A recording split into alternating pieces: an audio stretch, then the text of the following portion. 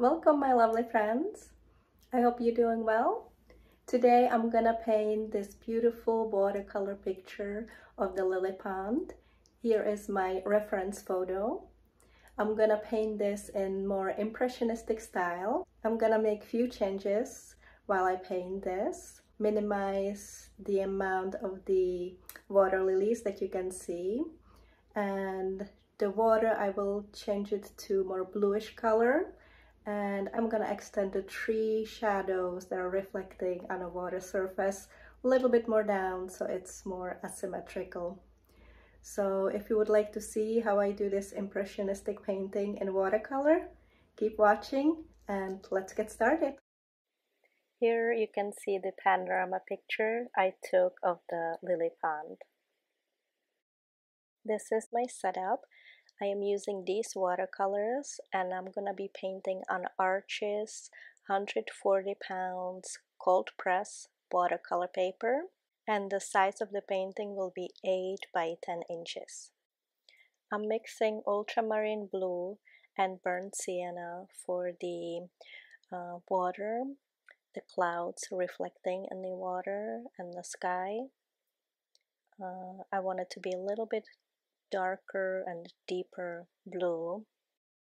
Now I will be using my Winsor and Newton Pure Squirrel brush and mixing sap green with burnt sienna with little touch of ultramarine blue to darken it.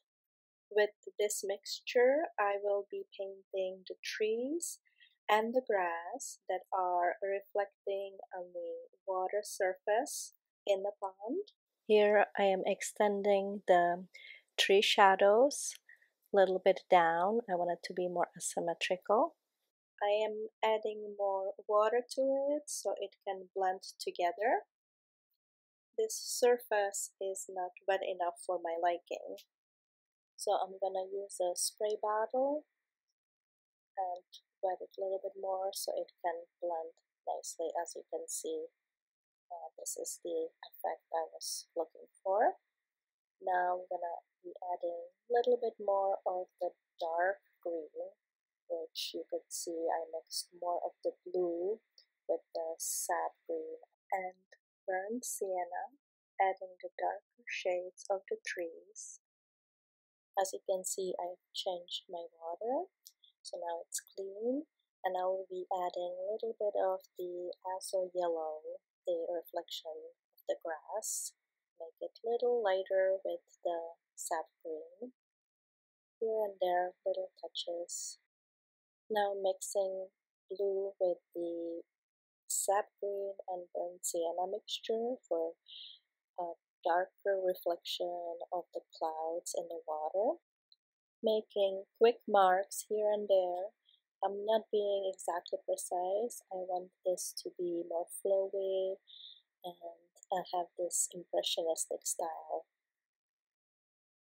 Now I will be focusing on the water lilies using my already pre-made green mixtures.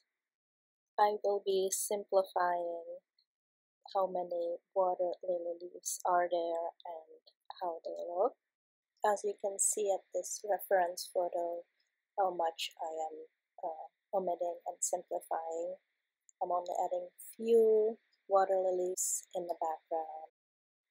I am mixing ultramarine blue with burnt sienna and sap green to get a darker blue color for the reflections in the water. I am making horizontal lines on the surface of the water, suggesting connections between water lilies, making it more three-dimensional and creating depth in the painting. I'm adding more color to the trees reflections for more contrast. With the clean brush, I am lifting the dark color off of the surface and creating this flower, and also in the distance suggesting rows of water lilies. Now I'm gonna paint the foreground water lilies, and their leaves are rounded, notched, waxy coated that float on the water surface and the leaves are attached to long stalks with many air spaces in them, and they grow from thick, fleshy underwater stems, which are buried in the mud. And water lilies also provide food and cover for fish and wildlife. I am lifting off some of the watercolor with wet paper towel to have softer impressionistic style. Not too much details in the foreground.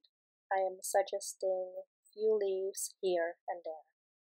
I have read that some water lilies' leaves can range from small 1-inch diameter size to the largest found in Amazon that are 6.5 feet in diameter, and their flowers are 15 inches across.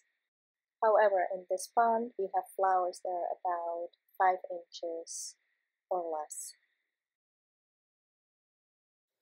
And here is the finished impressionistic watercolor painting.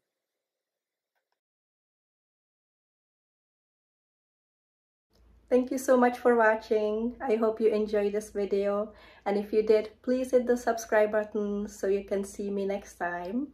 And for more ideas of other painting videos, you can see it here, and my playlist you can see down here. So I hope you enjoyed it, and I will see you next time. Have a lovely day.